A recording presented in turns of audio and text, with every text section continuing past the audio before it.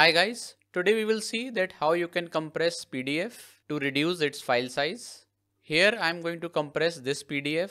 So here we can see that its file size is 2.17 MB.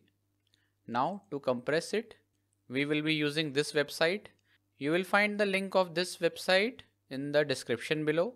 So just simply click it and you will be redirected to this page.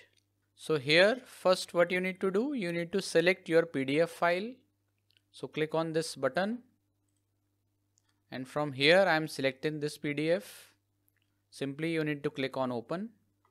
Now here it will show you three options: extreme, recommended compression or less compression. For most of the files, recommended compression will be fine. So just select that and simply click on compress PDF. Now here as you can see, it has reduced my PDF file size from 2.17 MB to 911 KB, that is under 1 MB. So it has reduced the file size of my PDF by 60%. Now you can simply download this compressed PDF and save it on your desktop. So in this way you can reduce the file size of your PDF without compromising on the quality.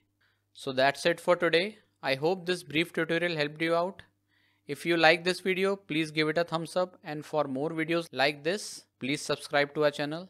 Till next, goodbye.